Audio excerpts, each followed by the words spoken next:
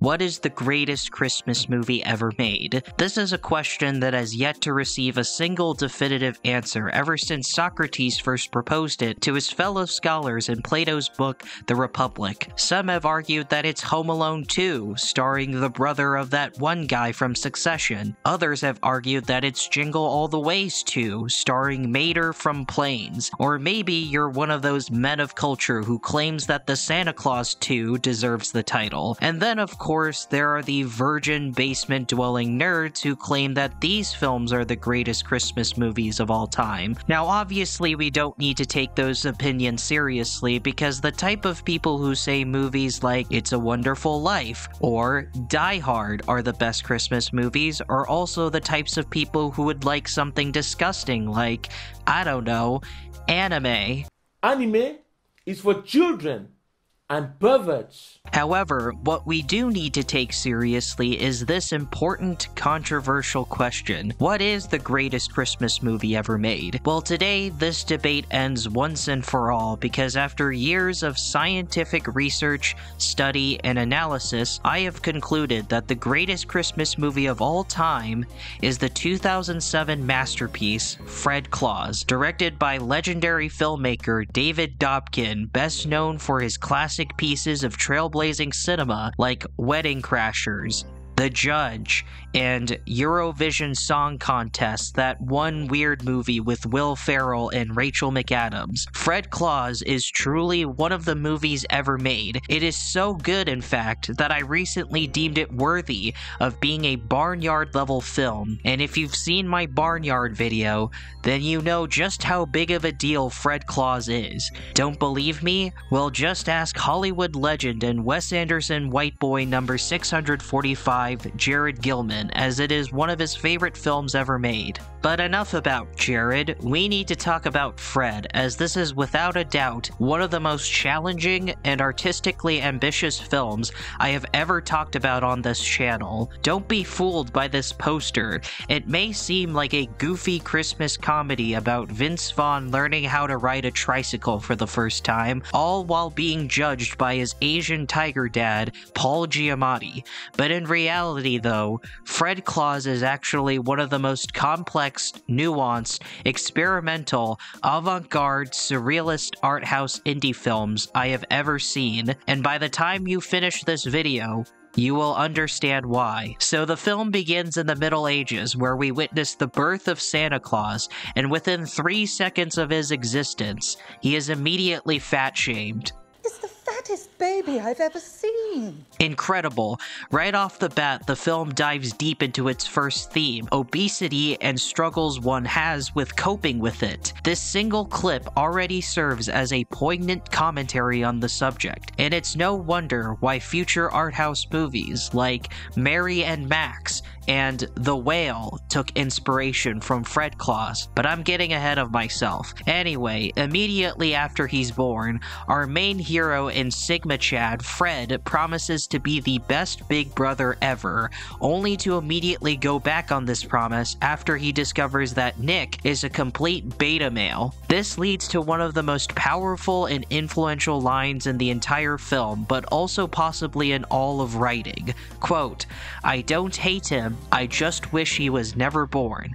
Keep that in your brains, ladies and gentlemen, because this is what the experts call foreshadowing. Anyway, Nick then cuts down a tree, causing Fred to cry and run away because at this point in the story, he has established himself as a hardcore environmentalist while his younger brother has sold his soul to the capitalist machine of destroying Mother Nature for the sake of increasing profits and revenue. It's no wonder Dr. Seuss was inspired by Fred Claus when he was writing The Lorax, because believe it or not, that book is a complete one-for-one remake of this opening sequence of Fred Claus. But that's not important. What is important is the next scene, where we fast forward to the year 2007, in which we now see an adult Fred Claus, played by noted good actor in True Detective Season 2 Vince Vaughn, living as an average citizen in my old college town of Chicago, Illinois. Now, I'm going to admit, As much as I think this film is a perfect masterpiece, I do have one small issue with the movie, and it's this ridiculous time skip. You see, the movie more or less confirms that the Clauses are immortal, or at the very least age much slower than the average human like dwarves from Lord of the Rings, and according to historians, the original Saint Nicholas, who inspired the legend of Santa Claus, was a monk born around 280 CE. Therefore, if we are to assume that Fred Claus is a historically accurate film, and why wouldn't it be, then it is implied that this version of Santa was born around the same time. By using math, we can then deduce that within the timeline of this film,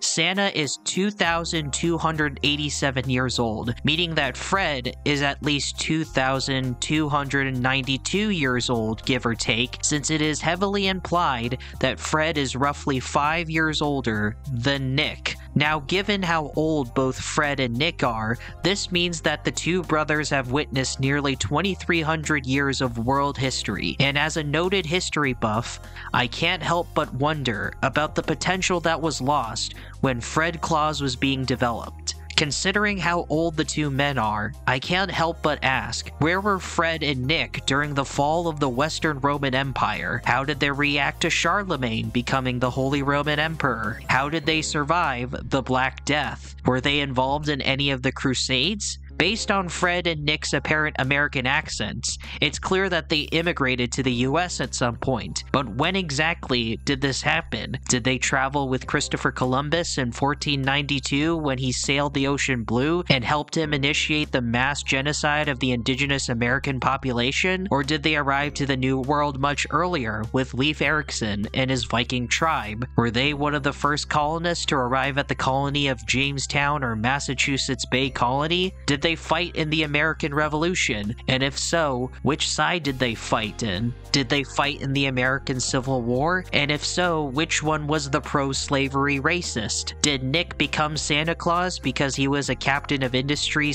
/ robber baron like Andrew Carnegie and Cornelius Vanderbilt? Did Nick engage in 19th century imperialism that allowed him to build a colony in the North Pole and subjugate the native elves living there? Where were Nick and Fred during the other major American wars like World War I, II, and Vietnam? As you can clearly see, there is so much lore within the world of Fred Claus that is unlike any other fictional universe. Like you thought Lord of the Rings and Dune had expansive and detailed fictional universes, those are small fry compared to the rich world building that is etched deep into the greater narrative of Fred Claus. Why settle for fake fantasy and sci-fi bullshit made by dweebs who probably never got laid when you have 2,300 years of world history at your disposal? It's disappointing that Fred Claus never got an expansive cinematic universe like Marvel has, because this film is ripe for a franchise that could go on till the end of time. Might I suggest potential sequels like Fred Claus and the Patriot, The Last of the Clauses, The Good, the Bad, and the Ugly and the Claus, Saving Private Claus, and keep in mind, this is all just phase 1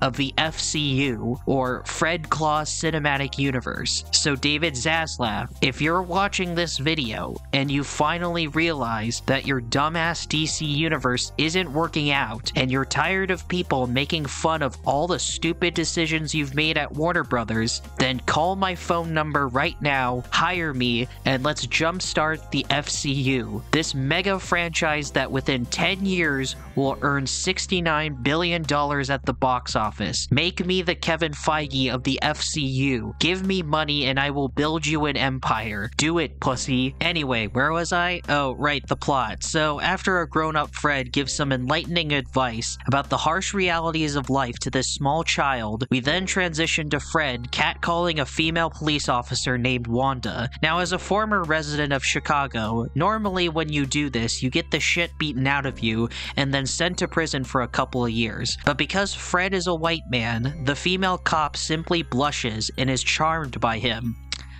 Oh, and they're also dating or whatever. Anyway, in this scene, we get a glimpse into just how awesome of a boyfriend Fred is. 1. He leaves the country for days after Wanda, played by Rachel Weisz for some reason, asks to move into her apartment. 2. He forgets Wanda's birthday. And 3. Tricked Wanda into learning French thinking that they were going to Paris, when in reality, she just took him gambling on a boat in my hometown of Indiana. What a fucking Chad. No wonder Andrew Tate and Joe Rogan look up to this guy, because he's a top G. So anyway, after this scene, we are then introduced to Fred's best friend, a small orphan named Slam, who tells Fred that he wants a dog named Macaroni for Christmas. Cringing at both this gift idea and the name, Fred proceeds to shit-talk Santa and tell him that he's an overrated hack, which Slam takes to heart, I guess, and is not weirded out by Fred's weird hatred towards Santa. Whatever. After that purposeful scene, we then discover that Fred is trying to start an illegal gambling ring in the heart of downtown Chicago. And to fund his noble and totally legitimate crusade, he decides to pretend to be a Salvation Army Santa. And despite embracing his role as the average working man, he is assaulted by a league of Santas who obviously represent the woke Democrats trying to steal jobs away from the working man and give it to the evil foreigners. This leads to one of the most epic fight scenes I've ever witnessed in my short life. Like, so epic that this rivals the Ben vs. Coyotes scene from Barnyard. Anyway, after Fred gets his ass kicked by the League of Evil Santas, he's thrown in jail despite absolutely doing nothing wrong, and with nowhere left to go, he calls his younger brother, Nicholas Claus, aka Santa, aka Big Red, to bail him out. However, because Nick is both a hardcore capitalist and an absolute cuck, Nick offers Fred a deal. He will give Fred enough money to both bail him out and pay for his illegal gambling, a combined total of $50,000 if he comes to the North Pole and offers himself as free labor. Fred is hesitant at first, but just like every child laborer, the man didn't have a choice. Anyway, after Fred rats on Slam for being an orphan, he gets picked up by a beta elf named Willie, and you'll see why later in this video, and together they travel to the North Pole, where he's attacked by elf Secret Service members, all because he's a tall girl. It's 2007, and we're still discriminating people based on height. Way to go, America. Or I guess in this case North Pole, but whatever, not important. What is important is that in the next scene, Nick puts his brother to work by tasking Fred with the responsibility of deciding whether each kid in the entire world is either nice or naughty, which basically makes him both a secretary and a judge at the same time. Anyway, while Fred attempts to be a model employee, he unfortunately is unable to do his job diligently because the radio keeps playing the same song, Here Comes Santa Claus, over and over again. Frustrated by this first world problem, Fred goes to the radio room and confronts DJ Donnie, aka Short Tej, aka the only black elf in the North Pole. That last one wasn't even a joke. That's a literal fact. Out of all these child-sized laborers working at Santa's workshop, DJ Donnie is the only black elf in the community. So not only is there only one black elf in all of Santa's workshop, but he also doesn't even get the opportunity to make toys himself. Nah, fuck that. Instead, he is simply delegated to playing music for the White Elves. So basically, DJ Donnie's only purpose is to play music and simply be entertainment for the White Elves, who actually get to make toys. Way to go, Nick. What is this, 1920s? Oh yeah, and on top of all of that, it's heavily implied that there's racial segregation in the North Pole. Because in this scene, while Fred is trying to restrain DJ Donnie, Short Tej says this. I'm from the south side of the North Pole, man. DJ Donnie is from the south side of the North Pole. Let that rub in. It's 2007, and Nick is still either blatantly maintaining a racially segregated elf society like pre-1960s America, or he is subtly yet legally maintaining a racially segregated elf society like post-1960s America, specifically modern-day Chicago, which also happens to be where Fred lives. Coincidence? I think not. What's particularly fascinating about this scene, though, is that despite it being on the surface a funny, comedic scene about Fred mansplaining music to a black elf. It is actually an incredibly subtle yet poignant commentary about modern-day race relations in America that clearly still transpire today. It is such a brave and authentic takedown on racial segregation and bias, and it is so powerful that both Spike Lee and Jordan Peele speak fondly of Fred Claus today as a modern classic in black film history. Now, before I go on another tangent, let's get back to the most important thing, the plot. Now, I'm gonna skip through most of what happens because, like I've said, this movie is an incredibly dense, complex, and rich narrative that requires a 5-hour-long video to break down this film frame by frame in detail, and I have things I need to do today, but here are the most important things to know.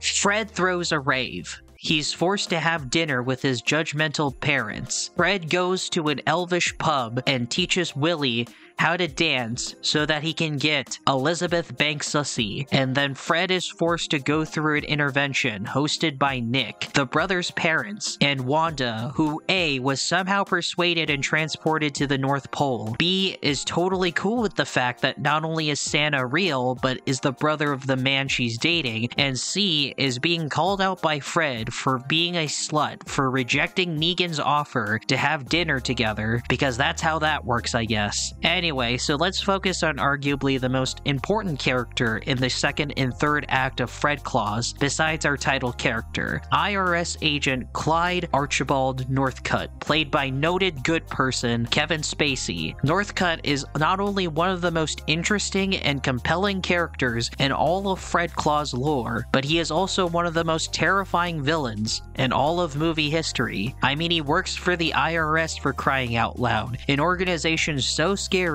that not even the Joker baby will mess with. And Northcutt is a pure embodiment of not just the IRS, but America's worst vices. This is by far the most evil character that Kevin Spacey has ever played, 100 times more sinister than his second most evil character, Kevin Spacey. But we don't need to talk about Kevin, we're here to talk about Northcutt. Now, at first glance, he seems like any other stereotypical bad guy. I mean, he financially ruined and brought down the Easter Bunny, for crying out loud. If that's not evil, I don't know what is. I mean, he's so evil that he manipulates Fred into becoming a full-blown communist by manipulating him into labeling every kid in the world as nice, thereby causing him to embrace his inner Karl Marx by radically proposing that everyone, regardless of their social status, deserves a piece of the pie. And in Santa's uber-capitalist society, commie bullshit is a no-go. Fred's decision to make every kid nice infuriates Nick so much that it eventually leads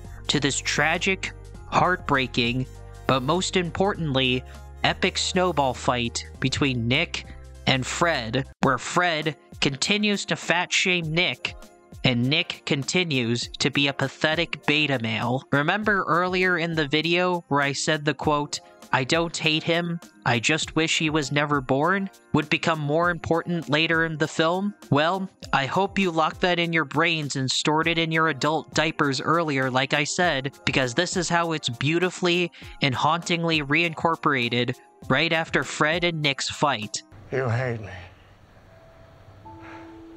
I don't hate you, Nick. I just wish you were never born.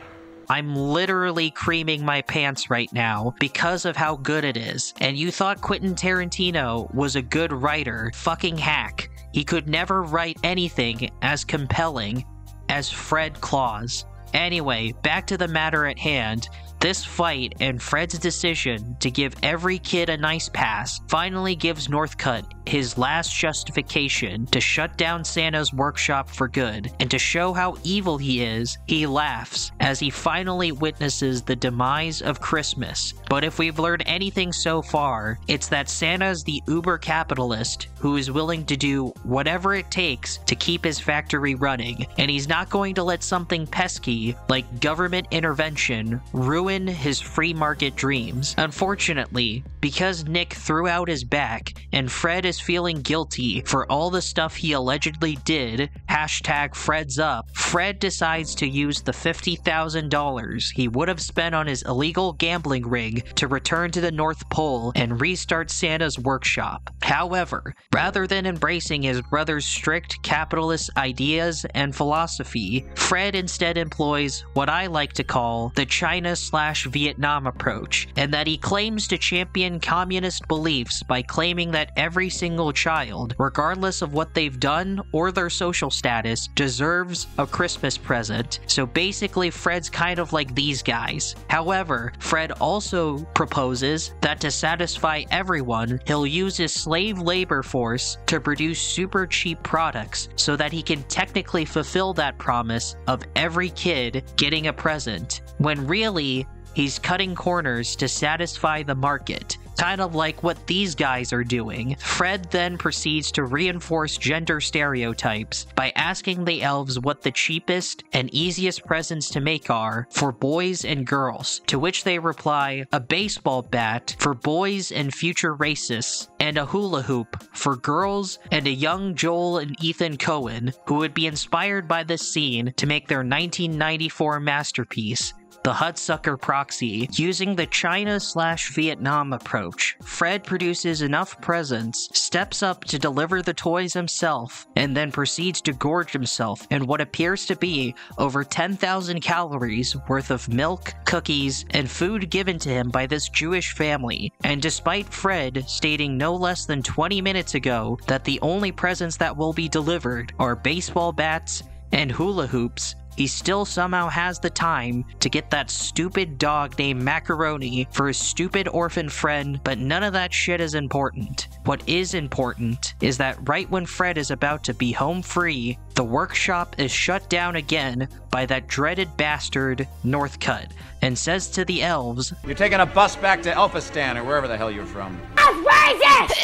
However, right when all hope is lost, Nick finally gets off his fat ass and confronts Northcutt, claiming that he knows why he's being a complete dick. He tells Northcutt that he's still mad at Santa for not giving him a Superman cape for Christmas that one time when he was a kid, and apparently not getting that cape was such a huge freaking dealio that he dedicated his entire life to becoming an IRS agent with the sole purpose of bringing down Santa once and for all. So he basically has the exact same motivations as Syndrome from The Incredibles and Guy Pearce from Iron Man 3. So make what you will with this genius level of writing. Anyway, to make amends with his mistake, Santa gives Northcutt the Superman cape he had wanted all those years ago, and despite being a man in his 40s, proudly wears it like a middle-aged nerd, whining on the internet that Disney didn't invite him to the premiere of a movie that has space wizards, and how he busted his ass his whole life being a Star Wars fan. Anyway, I guess having this cape was just so profound that it causes Northcutt to do a complete 180 in his personality and decides to not be a villain anymore, instead deciding to be a nice guy and help Fred deliver the last remaining presents. So basically, the moral of the story is that if a guy is evil, just make him wear nerd shit, and it will cause him to be a good guy instead. Also, before I forget, I should point out that Northcutt wearing a Superman cape is obviously a reference to the classic superhero movie that Kevin Spacey appeared in, Batman Returns. Wrong! In which he played a goblin named Mantis Toboggan MD. Suicide is badass! A character who was so important to his career that he transferred parts of it to other characters he played, like Francis Underwood. Suicide is badass! And his most famous role, Kevin Spacey. Suicide is badass! Fred delivers the remaining presents on time. Willie kisses Elizabeth Banks without her consent. Northcutt becomes a McKinsey consultant for Santa's workshop. Fred takes Wanda to this weird CGI backdrop of Paris instead of actually taking her to Paris, and Fred and Nick finally live happily ever after. Merry Christmas, you filthy animals. This video is my gift to you. And now the only thing I ask that you do for me this holiday season in exchange is to go on Twitter, write either hashtag release the Fred Claus Vaughn cut or hashtag save the Fred Claus verse, and tag me on Twitter at TimJongUn515. I doubt any of you will do this, but in case you do, you are doing God's work, because at the end of the day, I not only want a sequel to this masterpiece of cinema, but I want 10 sequels. Thank you, and goodbye.